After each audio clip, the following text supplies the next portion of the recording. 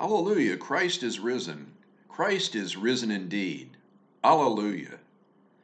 Welcome to St. Paul's Lutheran Church in Orrstown, Pennsylvania, and our video version of worship on this fourth Sunday of Easter. I am Pastor Bill DeHaas, interim pastor of the congregation. I'm glad you can join us for this time of worship. The grace of our Lord Jesus Christ, the love of God, and the communion of the Holy Spirit be with you all. Let us pray. O Lord Christ, Good Shepherd of the sheep, you seek the lost and guide us into your fold. Feed us, and we shall be satisfied. Heal us, and we shall be whole. Make us one with you, for you live and reign with the Father and the Holy Spirit, one God, now and forever. Amen. A reading from the book of Acts, the 4th chapter. The next day, the rulers, elders, and scribes assembled in Jerusalem, with Annas the high priest, Caiaphas, John, and Alexander, and all who were of high priestly family. When they had made the prisoners stand in their midst, they inquired, "By what power or by what name did you do this?"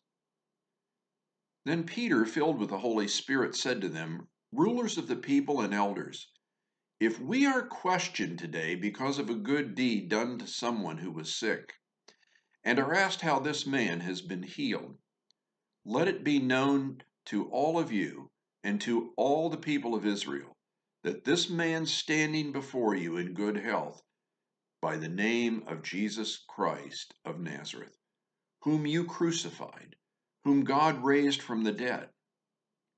This Jesus is the stone that was rejected by you, the builders. It has become the cornerstone. There is salvation in no one else, for there is no other name under heaven given among mortals by which we must be saved." The word of the Lord. Thanks be to God.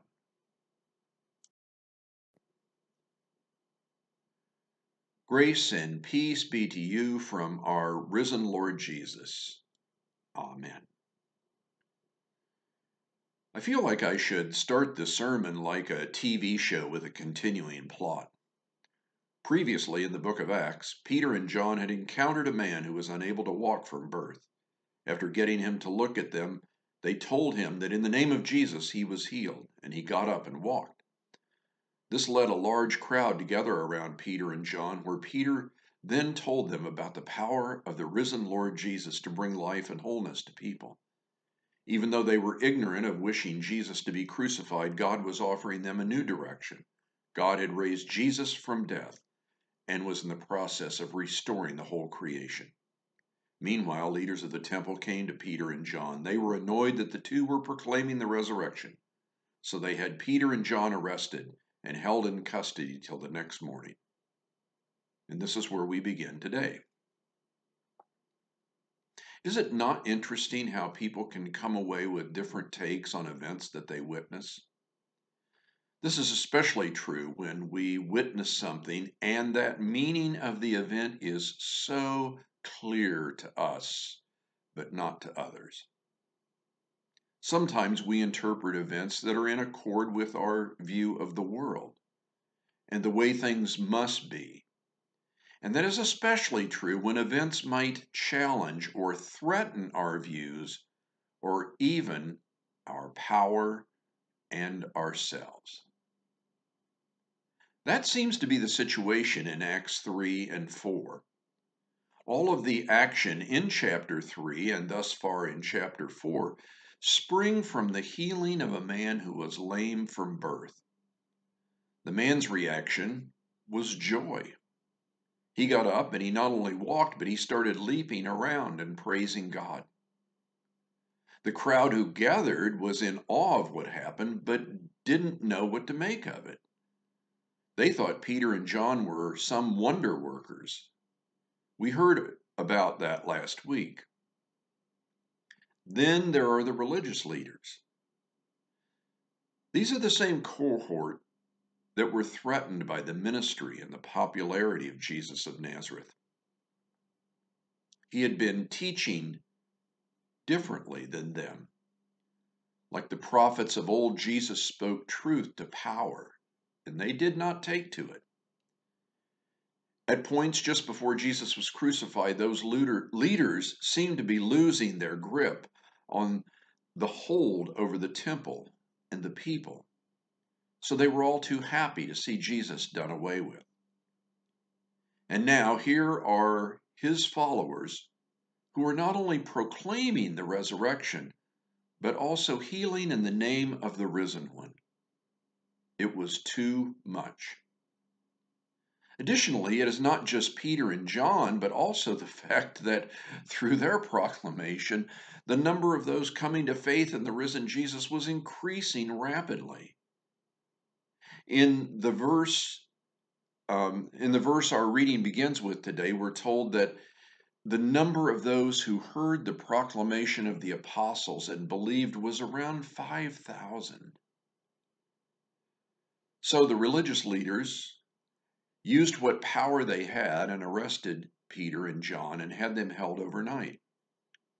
And then they would interrogate them the next morning. Now, let me say again, the fact that some people in first century Palestine had a run-in with Jesus does not vilify an entire group of people, especially here, the Jewish people. That is not only unjust, it is evil. Yes, Jesus did have opposition, but by a small group that held power in Jerusalem and over the workings of the temple. They had power and authority, but so did Jesus. They clashed. The very thing asked of Peter and John in today's reading was also asked of Jesus. Where did you get your power, and by what authority did you do this? Last week, Peter simply notes that the health of the man who was healed came by the power of Jesus and not from Peter and John. Jesus was crucified, but God raised him from the dead to be Lord, and it is Jesus that has the power and authority.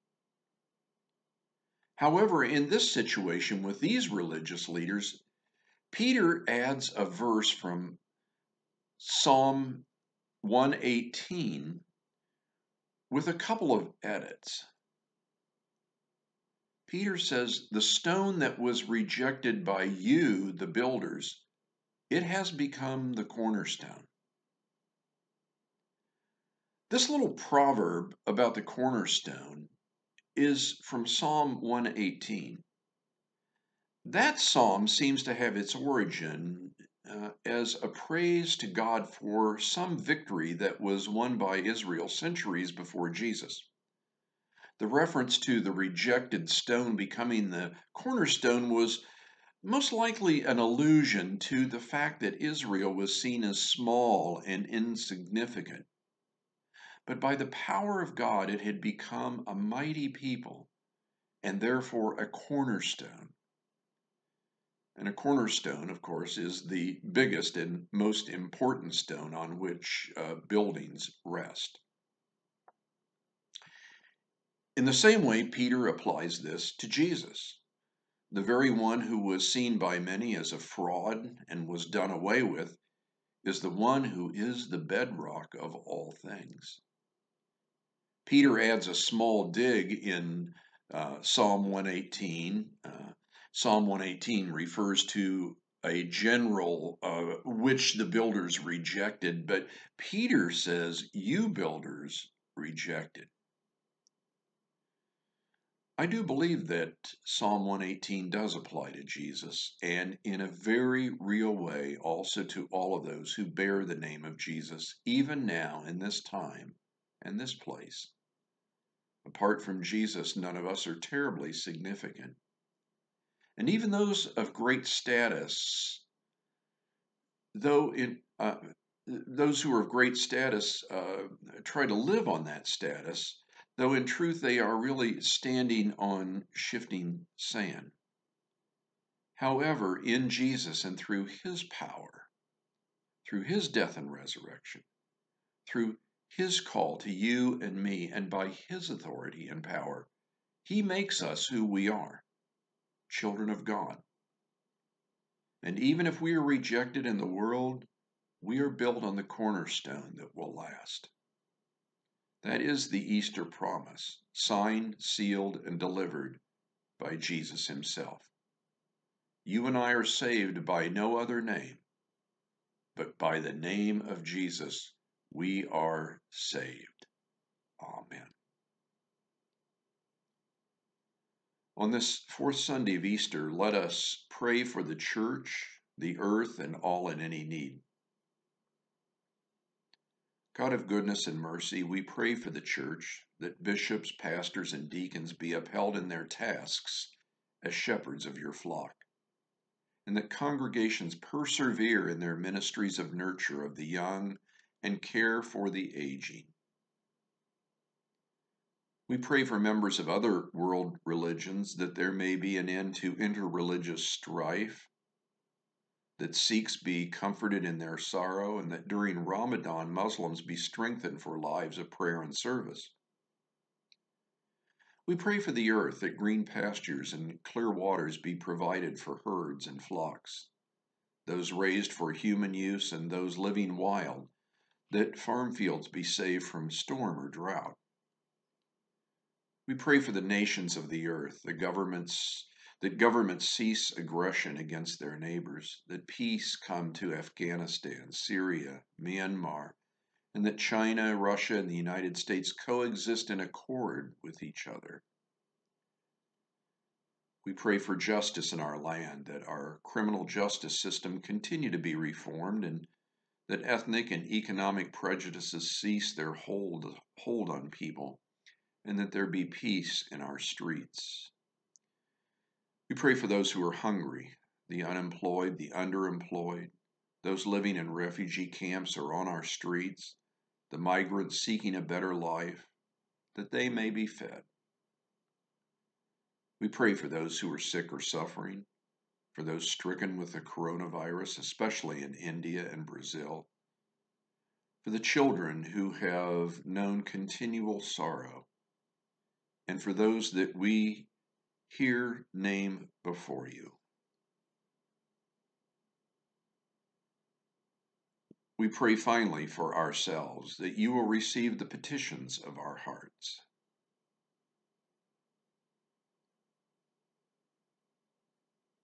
We praise you for all the sheep of your fold, each lamb of your own flock. Especially today, we thank you for the evangelist Mark and for his gospel book of faith. Bring us with all the saints to dwell in your house forever.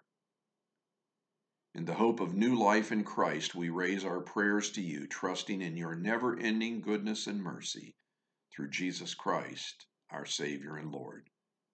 Amen. Gathered into one by the Holy Spirit, let us pray as Jesus taught us. Our Father, who art in heaven, hallowed be thy name. Thy kingdom come, thy will be done on earth as it is in heaven. Give us this day our daily bread, and forgive us our trespasses, as we forgive those who trespass against us. And lead us not into temptation, but deliver us from evil. For thine is the kingdom, and the power, and the glory, forever and ever. Amen. May our glorious God grant us a spirit of wisdom to know and to love the risen Lord Jesus. The God of life, Father, Son, and Holy Spirit, bless us now and forever.